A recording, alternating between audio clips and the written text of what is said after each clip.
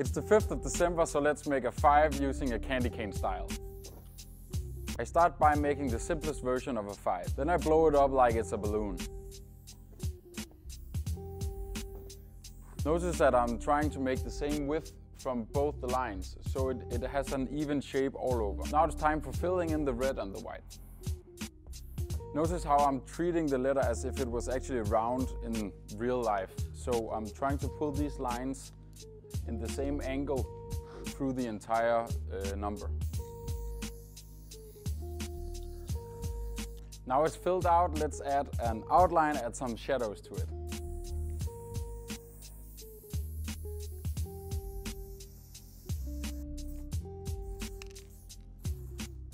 So when adding shadows to your letters or round letters like this, it's important to angle the can.